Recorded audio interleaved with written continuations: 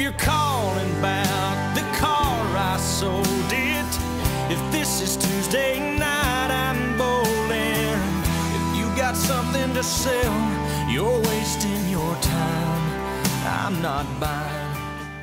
I was actually at home in Oklahoma when Austin officially became the #1 song in country music, or at least my record label knew it was about to be, because they called me and they had me on speakerphone or whatever, the promotion staff, and they were like, guess what?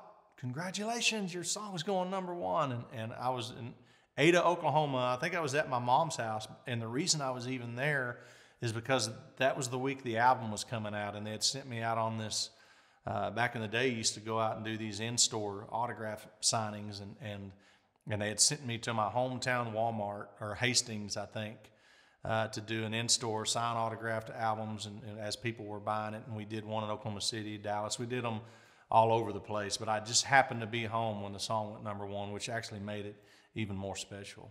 If it's anybody else, wait for the tone, you know what to do. And P.S., if this is Austin, I still love